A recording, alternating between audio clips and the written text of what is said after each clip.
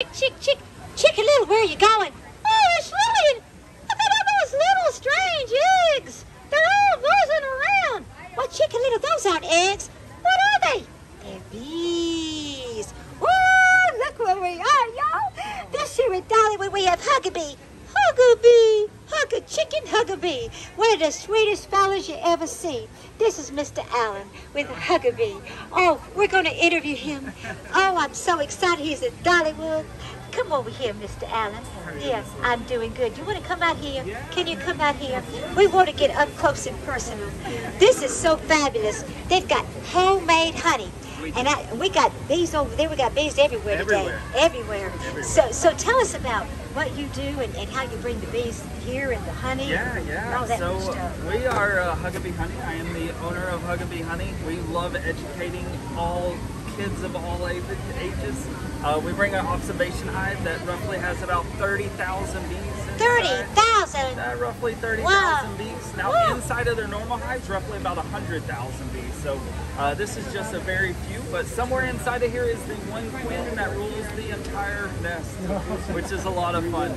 The one queen. The one queen. Wouldn't you know it? Yes, yes, my goodness. So he's very smart. He knows that the hen rules the roost too. Yes. And also the bees. Most Now, what's special about your honey compared to other people's Well, honey? ours is pure and raw. We literally do nothing to it other than just extracting it from the bees. So we go to an extraction and then we put it right into the bottle. You'll see about a 35-pound block of wax here. We put our honey through something called a centrifuge, which separates the honey and the wax.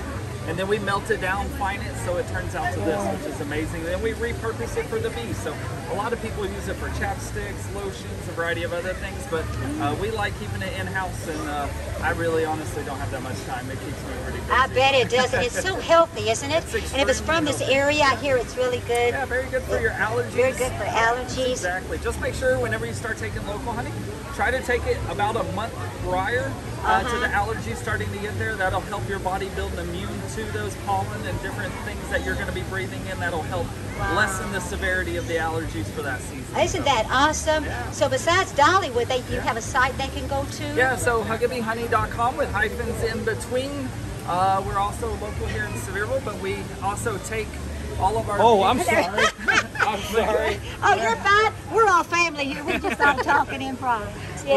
We take our bees, we bring them up April through August, and then August we bring them all back down to Florida where we do a Brazilian pepper in August and September. Oh my. And then we help pollinate all the citrus groves and orange trees down there in January, February, and March. And then April we bring them all back up to do it all over again. I think he knows his stuff, don't you? Well, you know it's tradition here when you're with Miss Lily ChickenLady. We give you a chicken blessing, chicken initiation for being so sweet. You know, like the honey, we have little honeybees over here that are in demonstration at Dollywood in front of Miss Lillian's. But there's also, the gristmill has really sweet things like the cinnamon bread. There's only one thing sweeter though than honey. You know what that is?